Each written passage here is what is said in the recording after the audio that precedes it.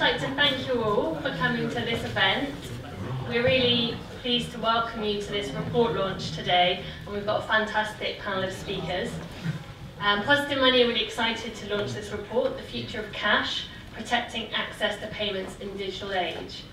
We were hoping that Elizabeth Anderson, who's the business editor of the newspaper, was going to chair the event this evening, but unfortunately, due to personal circumstances, she's had to cancel, so you're left with me. I'm the executive director of Positive Money, and we are a research and campaigning non-profit. Our mission is to reform the money and banking system so that it supports serving a fairer, more democratic and more sustainable economy. We'd really like to thank Barrow Cadbury Trust for supporting the research, this work that we've been doing over for just over a year. And one of the reasons it's a particularly exciting report for us to be launching is because those of you that are very familiar with Positive Money's work know that generally we're working on quite long, slow, difficult work of trying to change macroeconomic thinking. And this report feels much more relevant and especially to the current discussions that seem to be accelerating on the future of cash, those in government, but also around the regulatory system as well. And it doesn't feel at all like we're kind of stuck in ivory tower thinking with this report, so that's really exciting for us. And we've seen how relevant it is. Just a week ago, on the 13th, the Treasury announced that it's going to be doing an open consultation on cash and digital payments between now and June, digital payments in the new economy, and we'll be feeding in our findings from the report to their consultation. And additionally, the Treasury Select Committee already has an inquiry underway on digital currencies. So government and Parliament are clearly picking up that things are moving fast in this space and that changes do require regulatory oversight. So we've got David Clarke, who's the head of policy and advocacy at Positive Money, who wrote the report. He's going to lead the evening and give us an overview of the report and its findings. And then we have responses from three fantastic speakers. Catherine West is an MP for Hornsey and Wood Green. Before being elected, she was the leader of Islington Council. In February 2013, she was awarded Local Authority Leader of the Year by the Local Government Information Unit on her work leading the Islington Fairness Commission. And she was Shadow Foreign Minister between 2015 and 2017 and now sits on the International Trade Committee. Packman is a research and good practice manager at Toynbee Hall. Before this, he was an independent researcher working with a number of organisations, including think tanks and academic institutions, working on projects looking at financial inclusion and household over-indebtedness. And he's written 2 books on personal debt and the payday loans industry, and was the author of a report with the TUC in 2014 on the impact of benefit delay, looking at the impact of universal credit on claimant debt profiles. And finally, Hendry MP is the MP for Inverness, the SNP, and he's their spokesperson for business, energy and industrial strategy. Before gaining a seat in Westminster, Drew was leader of Highland Council, and in 1999 he founded Packman Limited, a company which delivers digital marketing services for online retailers and e-commerce merchants. Drew also sits on the Business, Energy and Industrial Strategy Select Committee and is the chair of the all-party parliamentary group on digital economy. So if you just want to join me in welcoming our speakers, and then we'll kick off for David to introduce the report. Thanks, Fran. The ability to make payments is fundamental to any individual's participation in the economy. Being able to manage your money and pay for the things you need is as important to everyday life as access to water or electricity. At the moment, 2.7 million people rely almost exclusively on cash, and millions more use cash on a regular basis. Technology in payments is developing rapidly, and there's a long-term decline in cash use, but all the evidence suggests that people will continue to use cash for a long time into the future. So we've set out to consider who has a preference for cash, what are the reasons for people wanting to use cash, and how can we ensure that those people's interests are protected. So I want to start by telling you 3 things you might already know about the kinds of people that rely on cash, and 3 things which might surprise you. People on lower incomes are more likely to rely on cash. Of the 2.7 million people who relied on cash during 2016, over half had household incomes of less than £15,000 a year. Older people are more likely to rely on cash. Nearly 40% of all of the people relying on cash are 65 or over. And people relying on cash are less likely to live in urban areas. But 3 surprising facts. There are hundreds of thousands of 18 to 24-year-olds reliant on cash. Most of the people who rely on cash have access to a bank account. So often we talk about cash-reliant people and unbanked people as being synonymous, but actually, they're 2 kind of distinct groups. And lots of people who like to use cash on a regular basis actually have a high degree of digital capability. So it's not, a lot of people who have access to electronic payments are still preferring to use their money in cash. What are the reasons why people prefer to use cash? So a lot of people find it useful for budgeting. You know how much money you have and what you're spending it on. A lot of people are distrustful of banks. A majority of adults in the UK don't trust banks to work in their customers' best interests, and so that's the reason why a lot of people like to use cash instead. And a lot of people don't like the frictionless nature of electronic payments. So the fact that paying for stuff with your card or online requires fewer conscious steps than using physical cash. And the Money and Mental Health Policy Institute has done some really good research looking at why a lot of people with mental health conditions self-exclude from using electronic payments because of the risk of having access to electronic payments during a period of mental health crisis. Cash reliance is often talked about in terms of a problem that we have to rescue people from. But actually people have a range of really legitimate and rational reasons for wanting to use cash. There are powerful forces driving the decline of cash and powerful vested interests who'd like to see the back of it. Visa, MasterCard, big banks. But its decline is not inevitable, and if we leave people to their own devices, there will still be a demand for cash from millions of people for a long time into the future. So cash will only disappear if no one steps in to protect it. And I want to talk about one way that we should protect people's ability to use cash, and that's access to cash machines. So the vast majority of people access cash via cash machines, particularly with the worrying trend of bank branch closures. So we've looked primarily at cash machines as an issue that needs attention at the moment. So if you go and carry out a transaction at a cash machine, your bank pays a fee, and that's how the cost of running the cash machine is paid for.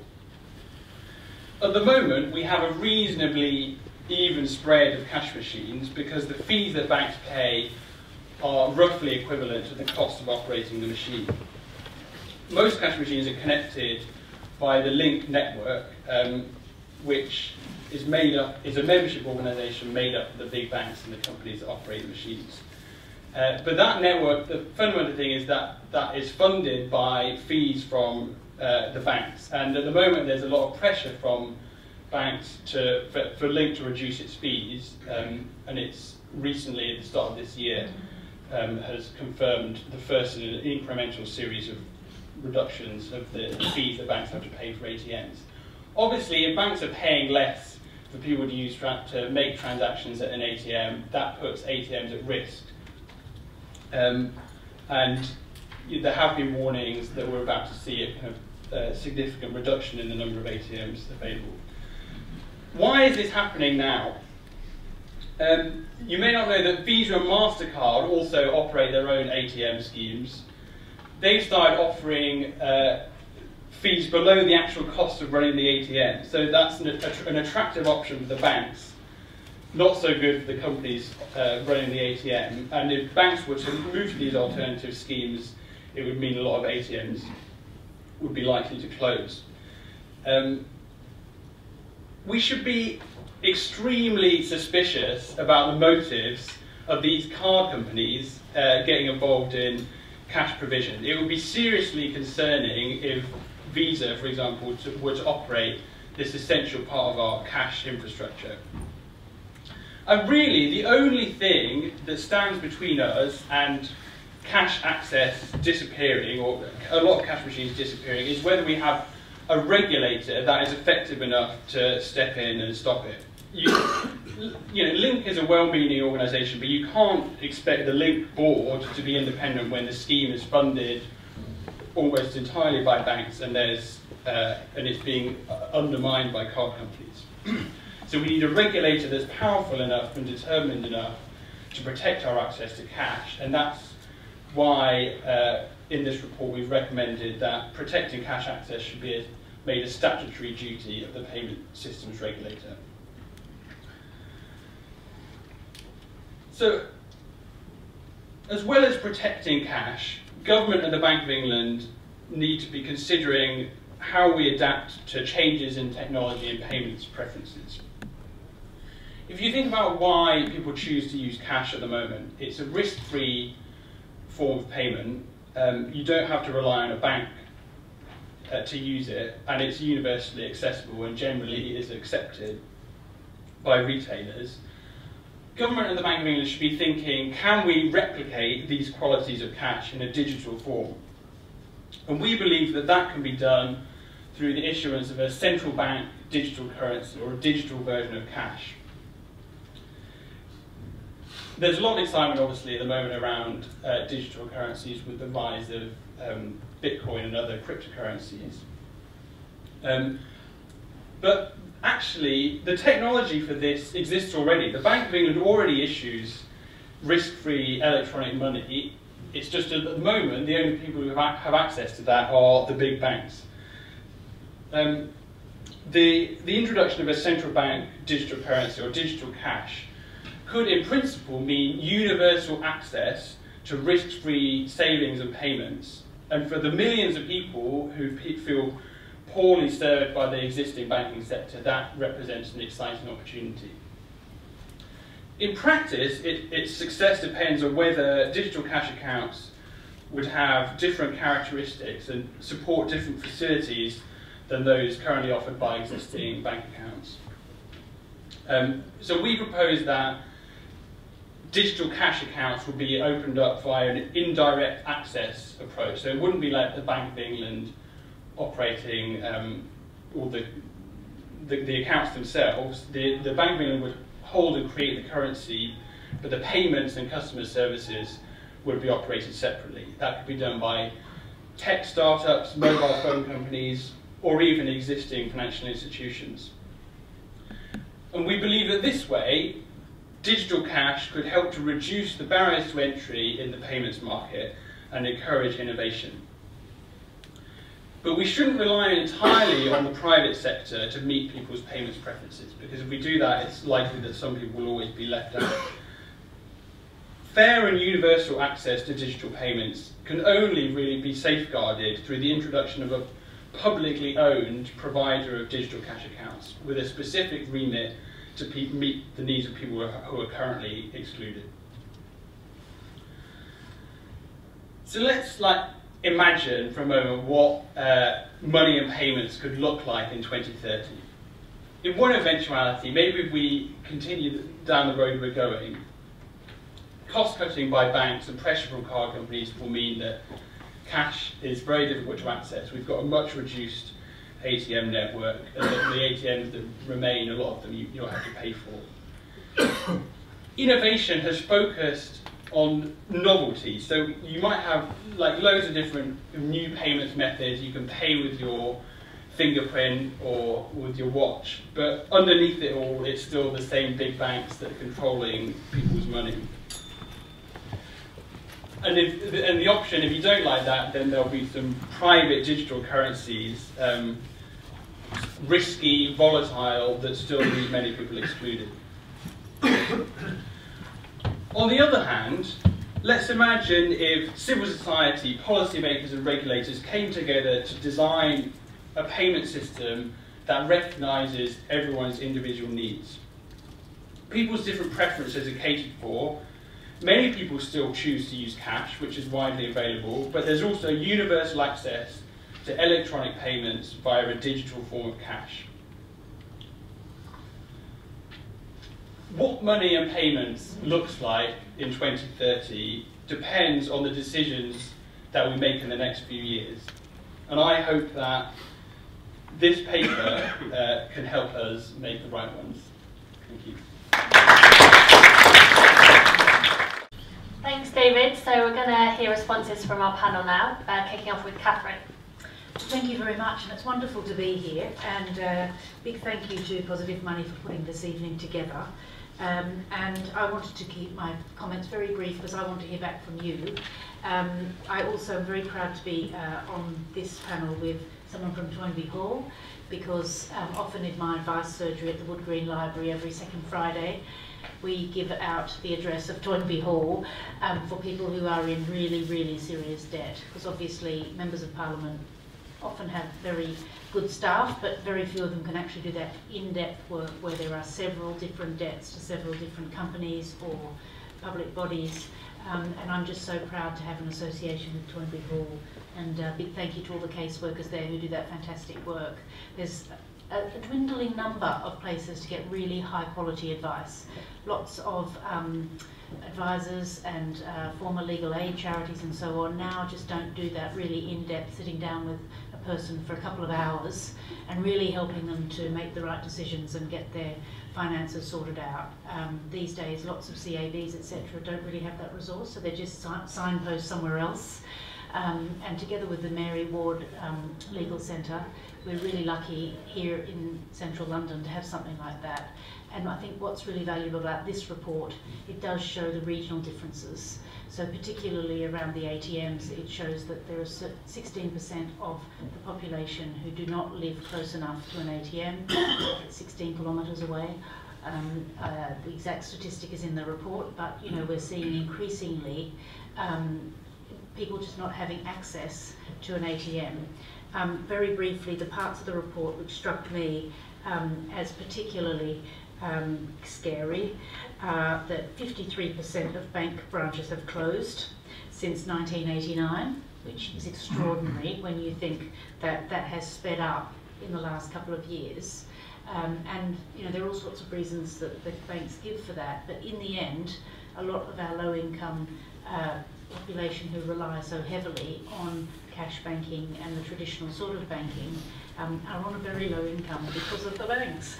So there does seem to be an irony there in terms of what's happened since 2008, and the fact that it seems to be the same people who get hit time and time again by different changes to policy and different ways of doing things. The other thing which struck me was that the National Housing Federation, which is the umbrella group for social housing providers, said that 40% of their tenants were not comfortable using the internet. Now, I don't know how you all feel about logging on or having a handheld device or an iPad or something, but you know, these days, if almost half of the people that you work with are not comfortable on the internet, just think how excluded they are. And I think that just shows the extent of the challenge which comes out in the report, particularly when universal credit, of course, is all done online, and that's why we see so many people falling out of benefit. And it's part of the reason why we're seeing the increase in homelessness, is that people just cannot cope with these ways of gaining access to benefits. They then basically fall out of benefits, end up not paying their rent. All the automatic systems click in, they get all the letters, may not be able to read the letters, end up on the streets, end up with drug addiction and mental health problems, and that is part of the reason, in that cocktail of reasons, why we've ended up with almost a tripling of rough sleeping since 2010. Just very briefly, a couple of other points which I thought were very well made in the report. The importance of cash as a budgeting tool, and we all know that, those of us who have children, that, you know, if you give a child pocket money from, you know, sort of just after primary school age, that it does actually teach a young person, if they spend big on one thing, then they won't have any money at the end of the week, and so on. And similarly for others, and this is regardless of sort of what income group you are in, because lots of people who are in high income groups also have problems with managing money. But that cash actually can help you. So if you know that you've got £50 to get to yourself to next Saturday, you work out your travel, you work out all the things that you need, whereas assuming that everybody will just be able to use other products which are not cash, I think is a very big assumption. So the other thing, of course, is just underlying all this is not wanting to let the banks get away with what they want to do. And I think we all know that there's been a building of a sense of a lack of trust in institutions, be that in democracy. As an MP, I know coming in 2015 as a new MP, that, you know, people were questioning whether MPs could be trusted with money, given how they spent their own budgets. You know, there's been a real question mark over, you know, the church, hasn't there, as an institution, because of the child abuse scandals. There's been a real question mark. And for the banks, and the way that they really did back casino banking and basically smashed up the toys while they were in charge of the financial system, I think that that's been a real lesson sort of to us as consumers as to what banks kind of are capable of. And I work with a lot of people who work in financial services, and I don't think it's the people necessarily who you see in the bank branches, but the decision makers at the top of banks who are still paying themselves a large amount of money, which is way over the recommended 20 times the lowest paid person in the organisation, which is what I believe is a good kind of rule of thumb. They are responsible for some of the big mistakes that have happened. So the LIBOR scandal, the interbank loan scandal, the tax evasion scandals, which have dogged some of the major banks. We've had the money laundering scandals, which are still working its way through the legal system, and of course just bank closures. And I'm sure, like Drew, I've fought bank closures in Wood Green in my own constituency. We ran a big campaign with HSBC, and I got HSBC into my office and, you know, banged my fist on the table, and we had community groups and everything, did a massive petition. It made not one bit of difference. So, you know, I'm afraid I'm very hardline on the banks, and I don't think that they should be able to just get away with closing a branch and not even providing an ATM in its place. So I think we do need more regulation on this particular question of access to cash, and I support the recommendations in the report and look forward to asking lots of difficult parliamentary questions and socking it to the Chancellor. Thanks,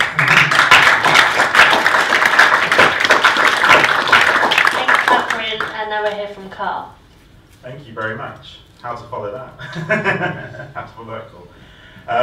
I'm from Toynbee Hall. First of all, thank you for inviting me, a representative of our organisation, to come and speak at this launch. The report is very good. If you haven't read it already, go and read it. It's an extremely interesting paper with lots of facts in there, lots of counterintuitive facts as well. But also serves as a really, really good discussion point for a lot of the conversations that I know I have, a lot of people I know have on financial inclusion, on the poverty premium, and you know, a lot of this speaks to very, very relevant and live issues today. Bank branches, the Church of England has brought in cashless payments. So I mean, all this sort of feeds into this, you know, far and wide issues, far and wide. So we really support the report.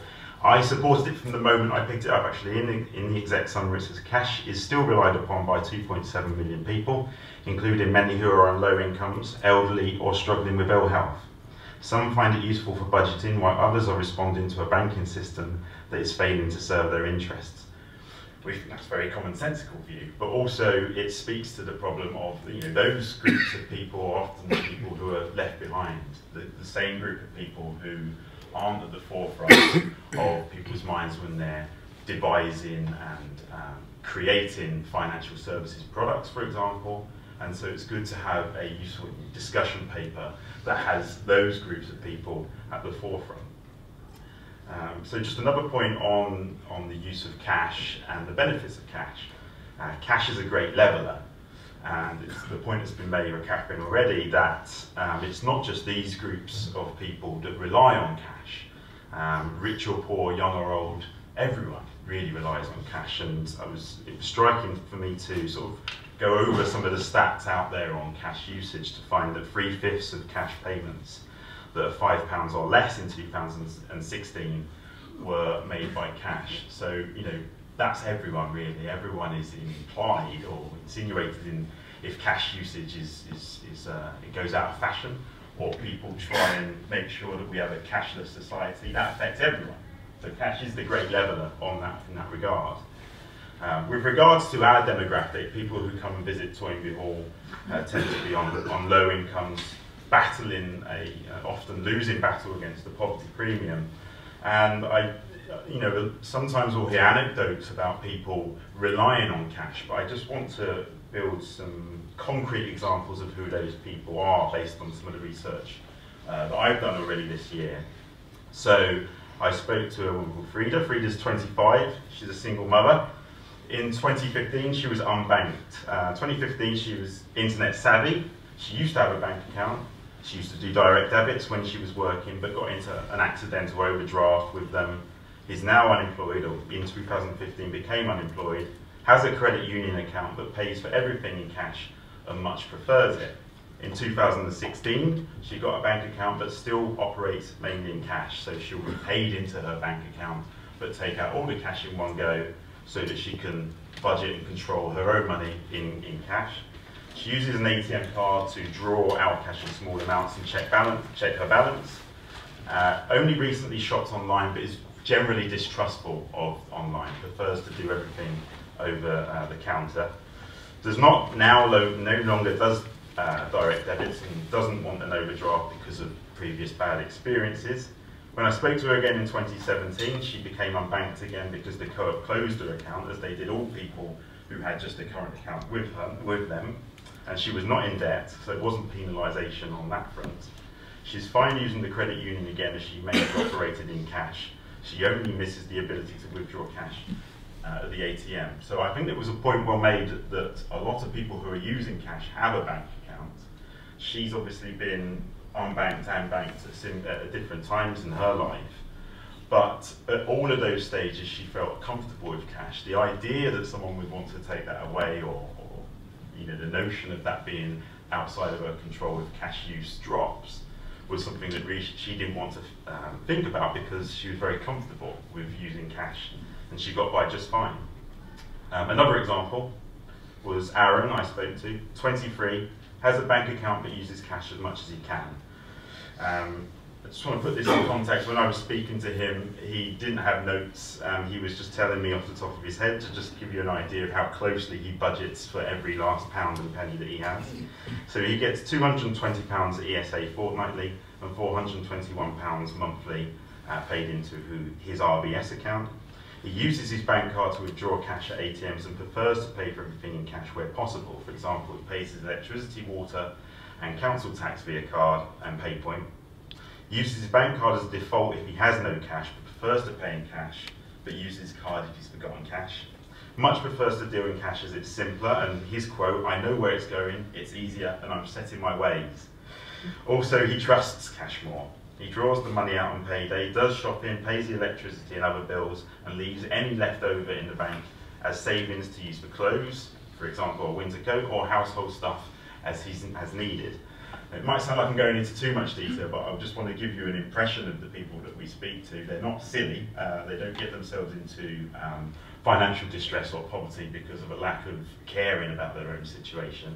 Often the environment that they're in and the products that are set up and created aren't generally thinking about those people, or they don't have those people in mind, unfortunately. So they use financial control and cash use as their method of avoiding the poverty premium. And lastly, I'll just finish up by saying that one of the other things in the summary recommendations that we really support, and I really support, was this I did certain fintech firms are expanding access to electronic payments to groups which have so far been excluded. Regulators must remove unnecessary barriers to growth. That's a discussion at the end of the paper, but I wanted to add to that was the accelerator programs and the programs that charities and other organisations are providing to counsel certain small startups and certain fintechs and other innovators in the issues around financial health and how to avoid the poverty premium. My organisation, another organisation called the Finance Innovation Lab, recently did the Financial Health Fellowship, which was a way of bringing in new startups, new entrepreneurs, and we did a series of classes and sort of educational programs around what issues come up for charities like my own, issues around the poverty premium, and how we can find real solutions to avoid those things. So we support that recommendation as well. And so I'm glad that this discussion is continuing on cash use, because it's very important, not just for the people who we see, our demographic, but also everyone.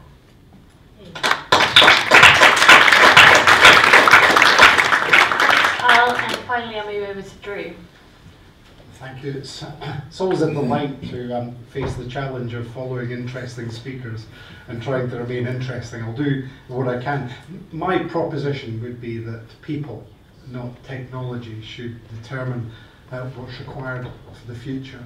It also shouldn't be the banks that determine that. They've got such a good track record, haven't they, with subprime and all the other scandals. And it was noticeable, if I might just mention on that, that when the banks needed people, people were there to support the banks because they had to through the taxes.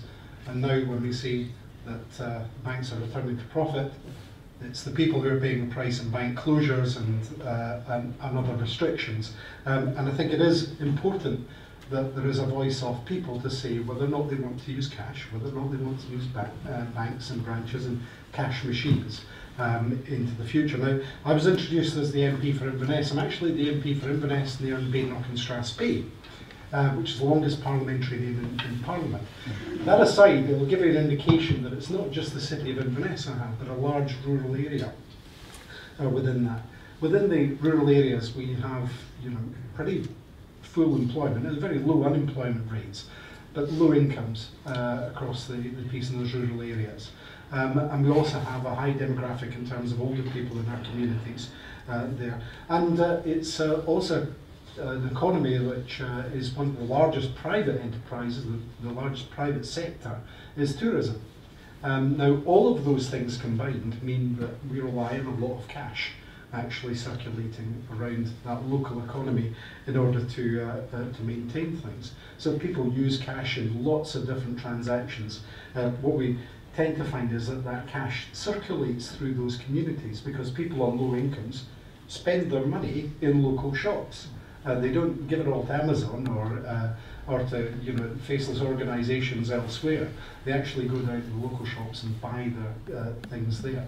But we also find that within that circulation and the economies of those communities, that very action, the interaction of cash within the communities helps to maintain the very fabric of the communities, because people are moving around the villages and towns and actually creating a healthier environment in terms of that interaction with communities. Better neighbourhoods actually come out of that.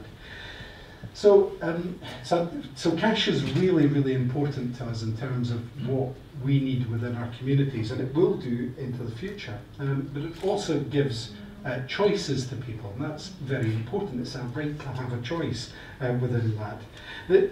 Cash isn't for everyone, and if you consider not just those people who might want cash because they're working on low incomes, or even because they're an older person who's more comfortable with that. There's actually another group of people, quite large groups or segments of the society out there, who find it very, very difficult to operate in an environment outside of cash. So, for example, if you've got really bad autism, very high in the autism spectrum, the idea of using digital banking is terrifying for people. And again, the move towards forcing people down that route disenfranchises a whole bunch of people who up until now have not been considered because they are collateral or they're part of the unintended consequence of this drive towards digital. Now, you probably heard again in the introduction, I'm not against digital. I've made my living out of it in a previous incarnation, and before I got into politics, it was in digital marketing, and it's it's something I understand. But I also understand that we tried really hard to run with a paperless office for a while. Everything was going to be digital. But now when you go into that office, or you go into any of our MPs' offices, you'll see there's great big piles of paper everywhere, because the medium just doesn't suit everybody all the time. So great in theory, just like digital, digital banking is great in theory. Of course, it's easy, it's very quick, and so forth, and everything's on there, but it doesn't work for everyone. And just like other mediums, if you consider, for example, when radio came along, it was going to kill the newspaper, or when TV came along, it was going to kill the radio, and when the internet came along, it was going to kill TV. None of those things have died off, and I think it's the same proposition with cash and other methods of payment. All of them are fine in their environment. All of them are fine if people choose to use those particular mediums for paying for what they need, but they're not fine for everything. Just want to pick up a couple of points that were made by Catherine and Carl as well. Really important thing, I remember learning about getting my financial education through cash. I'm old enough to remember the switch of currencies from pound, shilling and pence into the new decimal currency. And at school they gave us plastic money in order to understand the transfer from it. But I also learned, if I was doing an odd job or something like that, I could earn money, I could get something in my hand, tangible reward for it. And I learned, as Carl said, I learned that the discipline of actually using cash in the budget, and that's a really important skill. I think that we risk losing by taking that opportunity out of the field for people. I don't think it's the same to knock on the door saying Bob a job and swipe your card as you go away from it. It's not the same experience, and it never will be, and it never should be.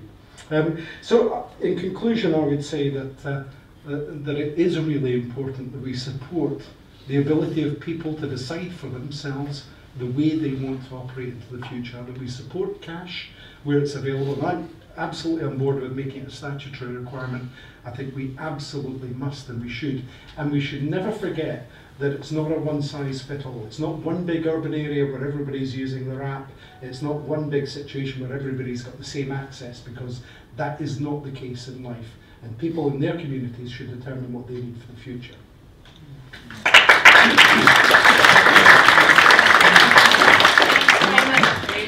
Now we're really keen to hear for as many of you as possible, but before I take questions from the floor, if any of you have been to a Positive Money event before, we like to make them as participatory as possible.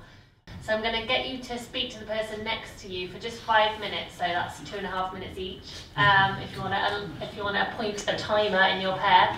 And we'd really love questions. We've heard a lot of different things around ATMs, digital technology, digital cash use, Visa and MasterCards, but also it'd be great to hear about your own experiences or preferences of how you use or not use cash or payments. So 5 minutes, and then I'm going to cut you off whether you're mid-sentence or not.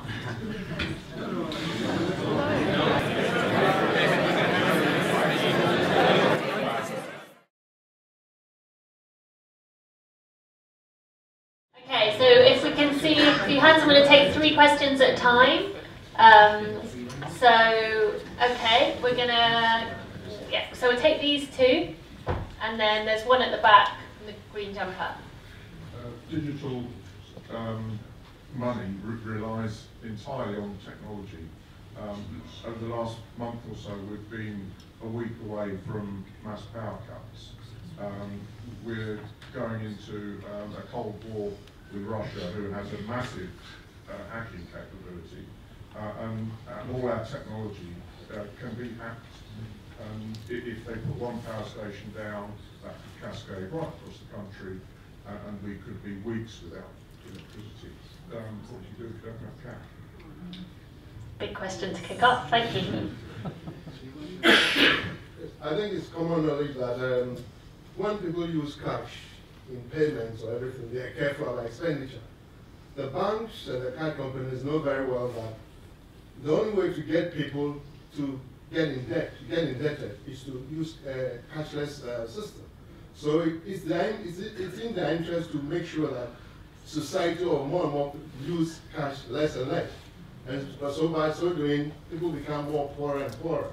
And so I think this is one of the reasons why they are pushing for cashless society, more or less. Thank you. Great question.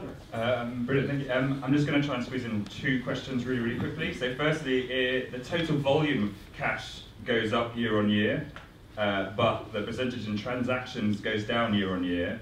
Like, how does that, can you explain? And then the second one is that we're talking about cash as a kind of homogenous thing, and there's a kind of growing campaign to get rid of like high denomination notes.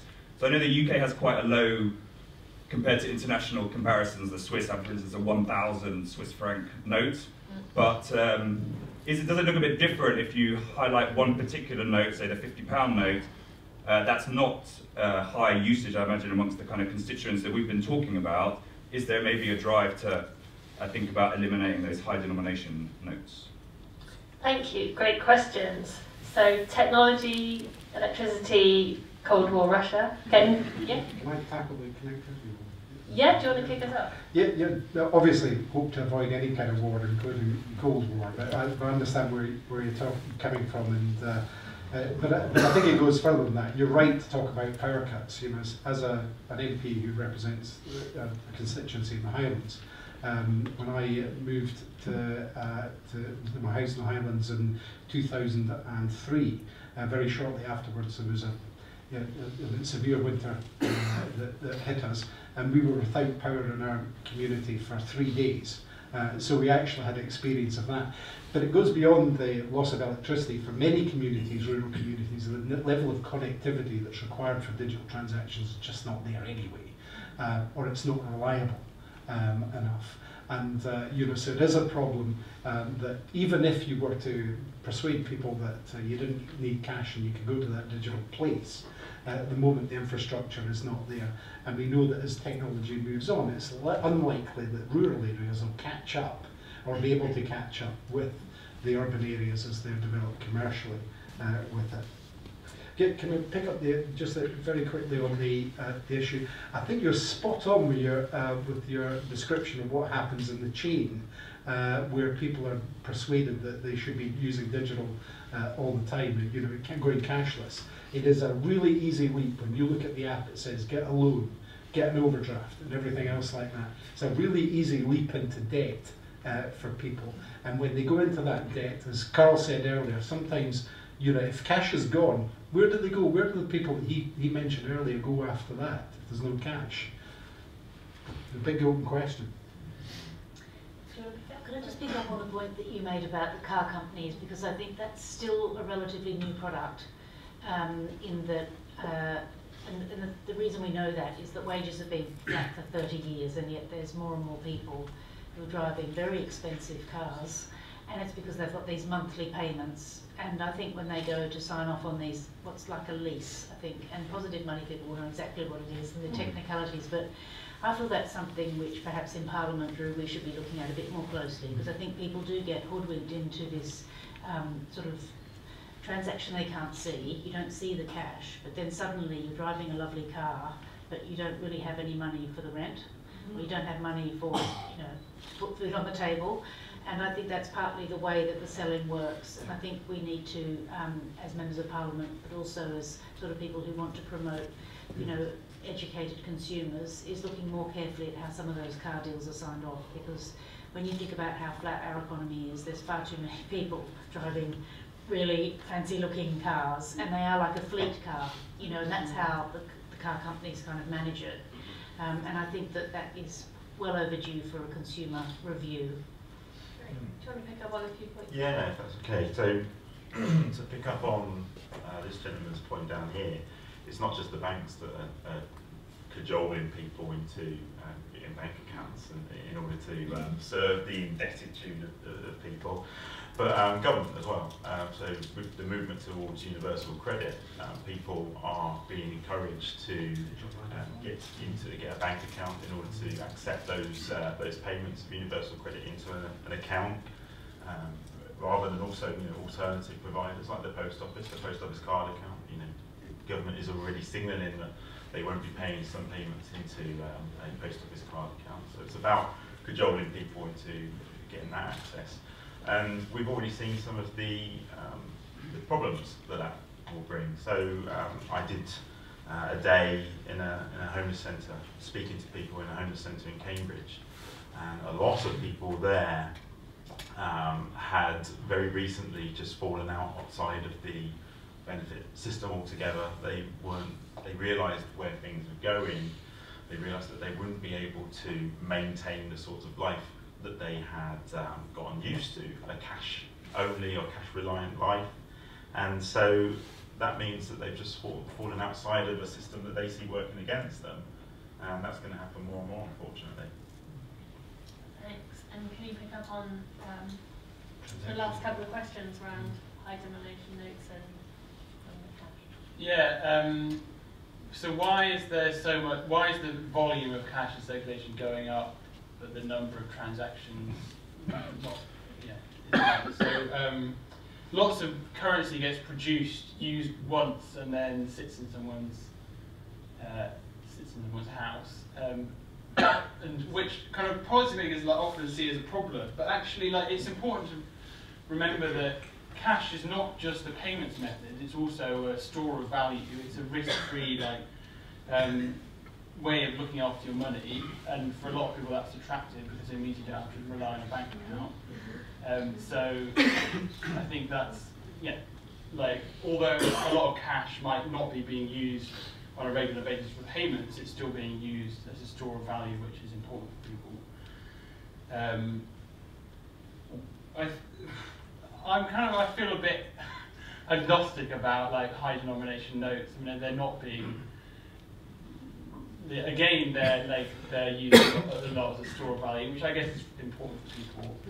And I think if you look at some of the reasons that we've focused on in this paper about why people are relying on cash, it's for people managing low incomes, or it's for people who have other issues with electronic payments. And I think whether or not having a £50 note is really important for those people is a question that I've yet to kind of have a proper answer to.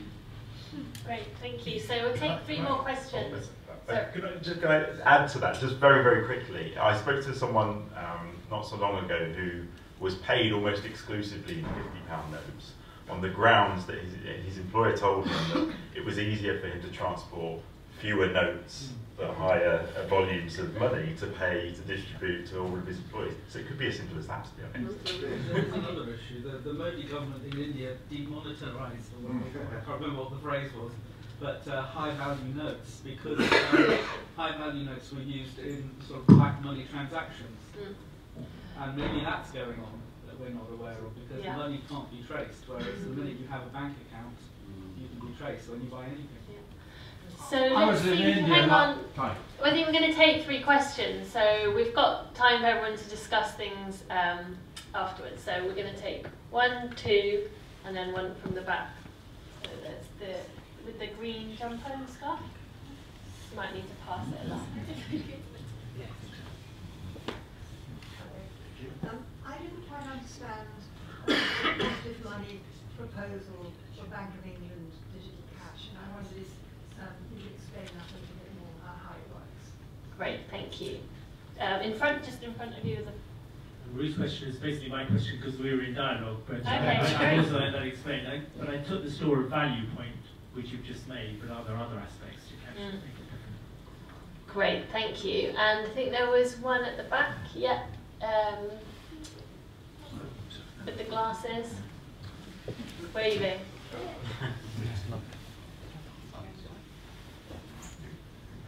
Funnily enough, similar theme to the 2 questions you just had. I was wondering, when you're talking about digital cash, whether you're talking about digital currency, which almost by definition is controlled by a centralised organisation like a bank, or a cryptocurrency, which then becomes a distributed, uncontrolled currency and therefore much more akin to cash. Yeah, good point. I think we'll take another one. Is there a question just in front there? No? Okay, so the back with the beard. Thank you. Yeah, the one thing that really concerns me is about individual civil liberty, and I see moving towards a cashless society. When you look further on down the road, you can imagine them introducing more and more biohacking.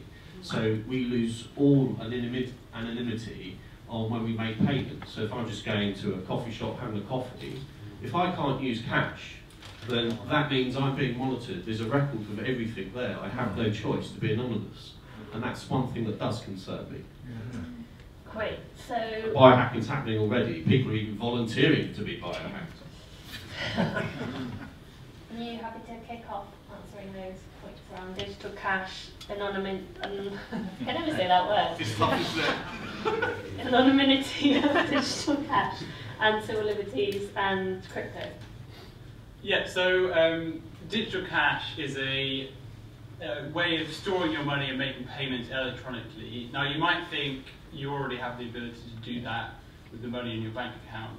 The difference with digital cash is, or one of the important differences is like who technically controls and creates that money. So the money in your bank account, you might be, well some of you won't be surprised to hear this, but others might, is technically the property of your bank. It exists as an IOU from the bank that the bank will deliver on when you want to pay for something or withdraw cash. A central bank digital currency or digital cash would be created by the Bank of England. It would be completely risk-free. You wouldn't have to rely on a bank account to use it. It would be like accessible to use any time. So, and I think not having to rely on like big banks is kind of obviously an attractive prospect for a lot of people who like how they manage their money and make payments. So like the difference between digital cash and cryptocurrencies, what our proposal for digital cash is, it's like kind of things like Bitcoin, as I say, in that you don't need to have a bank account to use it. It is unlike Bitcoin in that it does have a central controlling authority. You could potentially use some of the technology behind Bitcoin. You could even like anonymize the payments if you wanted to. There are certain advantages to the central bank being able to like have an overview of what everybody's transactions are, to like deal with criminality and tax evasion. So I think the fact that lots of people are interested in things like Bitcoin shows that there is an appetite for people to want to like pay for stuff electronically, manage their money electronically without having to rely on a bank. That is a legitimate like desire that people have, and it should be kind of recognised by the government and like delivered through digital cash. Yeah, typical politician, I'll mash things together, give you the answer I want to give you as opposed to the one you asked. But you know, I think the future of cryptocurrencies is a future of money. You know, I'm quite excited by the possibilities of the blockchain, and I think it is, you know, something that's really, really interesting. Should people decide that that's what they want to do, but it is a choice. I think where you've really hit the issue at the moment is about this invasion into your own activities through profiling, and we've seen that even one of the biggest tech companies in the world, Facebook, this week has actually been illegally harvested by Cambridge Analytica, and at the moment I don't believe there is a kind of protection available to make sure that doesn't happen across the piece. So there's a lot of work that needs to be done to make sure that a digital future is a really secure future, and I don't think we're there yet, although I do believe there are exciting opportunities should people decide to actively buy in and participate. One final word on that: all data, I believe, should be in the ownership of the people who generate it, i.e. you, and you should have the right of ownership over your own data. Great. Do either of you want them? You don't have to. No, I'm happy to. There is a great deal of understandable concern with regards to data breaches, and I think that often, very often, is the reason for why people want to continue to be solely cash or cash reliant. So I don't think you have to be, you have to wear a tinfoil hat or be a conspiracy theorist to be at least concerned about the notion of big organisations losing data or being in breach of their data privacy commitments. And I think that has a huge impact on people's attitude towards those big financial firms as well. I might leave Bitcoin and cryptocurrencies to others. Toynbee Hall, I don't think, as far as I know, doesn't have a policy regarding cryptocurrency yet. And I'll just take the chair's liberty of just building a little bit on the questions down here around positive money's proposal on digital cash. And one of the exciting things, we don't really go into the report, but we've been doing other work on, is how if you did have a kind of central bank issued digital currency, then you could in theory then you could kind of separate out the payment system from the rest of the banking system and remove things like deposit insurance and subsidies to banks and kind of end too big to fail by having this risk-free money that's stored at the Bank of England. I won't go too much into that now. So can we take another round of questions? It would be great to see any women put their hands out. I know we're a male-dominated audience, but just kind of encouraging. So we'll take two on this side, here and here.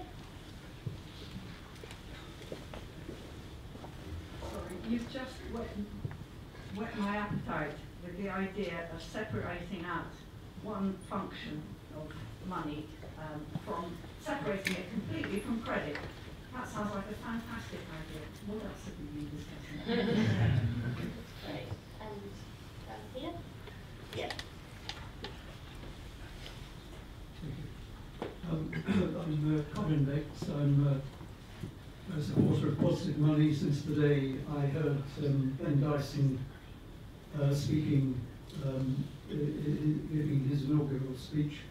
There are two specific points which have kept me supporting the organisation. One is that redesign of the balance sheet for the Bank of England was proposed in one of the appendices of your book, Modernising Money. The other was that, and that's gone now because I'm thinking too much, so we'll leave that would be good. However, what I would like to say is this, whilst I have absolutely no doubt that any attempt to remove money, which again your books publish as only 3% of what is called money, for me anything other than what is called money, which is real money you can hold in your hands, stuffed down your sofas or under your bed, if that is taken away, that will be the end of any control any of us have, which already is almost nil. So I'm in support of the idea of your campaign to keep money and that report. However, anyone who hasn't read this book, which I've only just seen now, it is by Stephen Mitford Goodson, and it is called A History of Central Banking. If anyone in this room hasn't read it, really this debate is going to be diminished. What I really want to finish by saying is, you've put a very good case, in my view, for keeping money, and I support that. However, it is being used as we are sitting here in our centrally heated surroundings to increase the homelessness of the country by the victims of the filthy criminal Tory government under the filthy editor of the Evening Standard now, who has, hang on, you must hear this, who has, laugh please do, I want laughter, but laugh for a reason. This system of centralised dictatorship from Westminster, now supported and guarded by an armed police force, is not totally unsatisfactory and is not a democracy. Thanks for your point, Colin. Well, we must act. What we must have, and I ask the panel to comment how we can do this, is to protect the people who are being plunged into debt by the servants of these criminals at the highest level. Great. And are being thrown onto the streets. Great. Thank you very much. Afterwards, I can talk to anyone. Yeah, because that's I'm great. one of them. And I'm refusing to pay anything they're asking of me or demanding of me. They're plunging me into debt. They will not succeed. And we need your campaign to jolly well support and stop this outrageous criminality emanating from your system of centralised dictatorship. Great.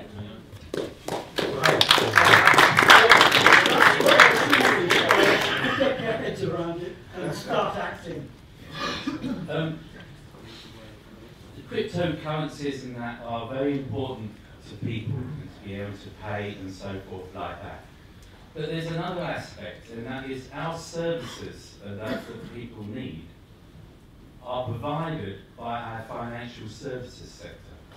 And I think that for you to appreciate the importance it is, for example, to support cryptocurrencies such that we continue London as a financial centre in the finance area, in the crypto area, because that is where our services and that come that we depend on. There's two aspects of cryptocurrency. One, using it, and the other is getting revenue from its use around the world. And at one time, the pound sterling was the currency around the world before the dollar. Now, if we came up with something like Bitcoin, and if we do that right and correct, the benefit to people in this arena, everywhere, in this country, from getting that right and making money from it, our services are better, we are better, regardless of whether we use it or not. That is a very important point. And we should get that right and be the world leader in it still, as we are now in financial services. Okay, interesting question to finish on. So I'll just take comments from the panel. I think let's just go for it. Yeah, okay. Where to start? Wow, the passion. Amazing. In terms of what we're doing to avoid the debt society, we could otherwise call it, is my organisation provides debt advice, and we negotiate on behalf of people who choose to have our services and choose to have us as negotiating on their behalf with their creditors to ensure they're not penalised or paying over the odds for the money that they borrow or the services that they acquire from mainstream financial services and alternative financial services as well. So hopefully we're doing a good job in that. Lots of people think so, you don't have to believe me, but we are doing a good job anyway. Yeah, so that's an answer to that one. I wanted to pick up Colin's point on debt, and I don't know how many of you know that Michael Sheen is doing a big push on this, and I thought, to pick up, your anger, I'm very pleased that people from every sector now are saying the same thing, really, because he's, a very wealthy actor who's made good, and he's basically from a low-income part of Wales, and he's decided to get together to develop a sort of an anti-debt coalition. And he points out that 3 million UK households are paying more than 25% of their income to creditors, representing 10 million people, or more than 15% of the population. So I think Colin's point is that this isn't just a small number of people that I might see in my surgery, or that Toynbee Hall might help, every Thursday in a drafty hall. We're now getting towards a sizable proportion of the population. And there's a few things which the government could do quickly to make an incremental difference, which over a decade would make a big difference, and they are really basic things which Drew and I wrote together on. Things like stopping the benefit freeze, things like not introducing that the third child in a household doesn't basically get a benefit, because you're only allowed to have benefit for 2 children, not your 3rd or 4th children if you've got a big family, which actually is also quite discriminatory in terms of different parts of the country and ethnic groups and so on. And also just having sort of proper consumer protection when people are taking out those car loans, when people are trying to get their head around financial inclusion issues, because we know from the work of Positive Money and other groups that actually the average age sort of for a lot of people is about 11 in terms of reading age and understanding, you know, basic numeracy, and therefore we have a real duty as MPs, as civil society, to really highlight these issues and to campaign for the government changes, like on those benefit changes, and with your campaigning effort and with us hopefully winning a few votes in the House of Commons, and we've got the numbers on certain of these sorts of issues, we can hopefully change to have the positive vision which the likes of Shing have proposed today. Thank you. Yep. Yeah, and a couple of things. First of all, just to pick up on your point, because I think we've missed out the response here. Largely, not completely, and it doesn't work 100% of the time, but actually we already have that separation of you know, money and credit. It's not cash, so you can actually separate cash from credit by existing. Keep it. Well, exactly. And there's so little of it, yeah. and the That's why it's important. is in the wrong direction. Yeah, absolutely, and I'm going to come on to that as well. I think it is good to get passionate. You probably picked up from my opening remarks about the fact that I genuinely believe that choices should be made by people and not by banks or by technology. What I fancy or what you fancy coming up in the future is not the thing that we should impose on others, and you know, other people shouldn't do that too. Catherine's covered really well. I won't go into detail, but as one of the first constituencies to have universal credit rolled out in 2013, I've spent 5 years dealing with increasing levels of poverty as people are driven to use food banks. Working people are driven to use food banks through the system that we've inherited. So I'm certainly not somebody who's, you know, not going to face down those kinds of challenges. Now, I'll point out I'm one of only 39 MPs who's in the Westminster system who's actually actively trying to do myself out of a job. Well done. Well done. Thank you. But I think, and finally, I think the point you made is absolutely correct.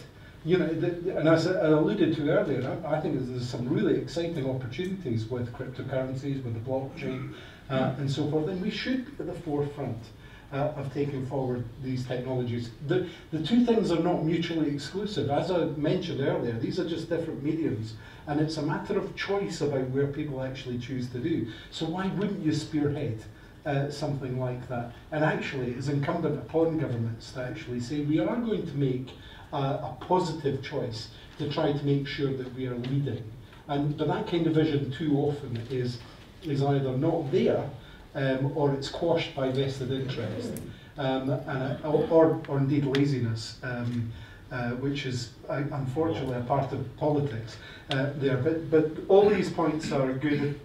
I can only give you my personal contribution to saying that I believe these are battles worth fighting that you've raised. Great.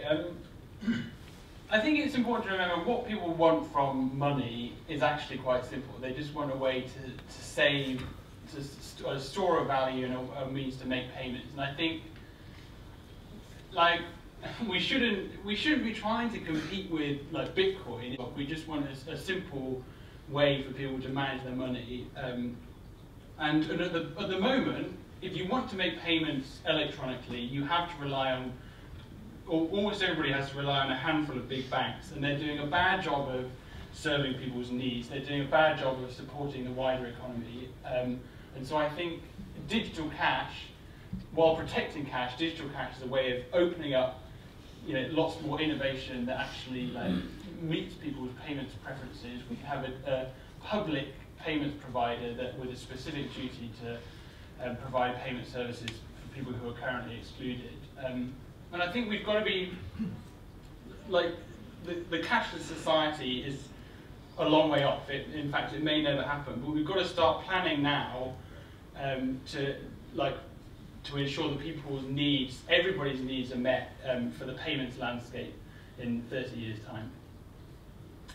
Thank you very much. And just to say that, you know, Positive Money will be taking this paper forward to hopefully engage with the recently announced consultation that the Treasury is having on cash and digital payments, and the Treasury Select Committee on cryptocurrencies. And obviously we come from a place of making sure that the changes that happen are rooted in making the system more fair, more democratic and more sustainable, because currently, as we've heard tonight, it really is not. And I think we're all agreed on the panel that that's the direction we need to go in, and unfortunately that isn't the voice that's heard most of the time when it comes to the hype around the exciting future of money and payments. But I just want to thank all of you for coming. I feel like it's been a really great evening. Hopefully you can join us for a drink next door now. And also thank very much our panellists, because I feel like this isn't a conversation, this side of the story isn't heard enough. And hopefully you will all tell your friends about this paper and share it, and we can ensure the protection of cash over the coming years. So thank you all for coming, and thanks our panellists. Thank you.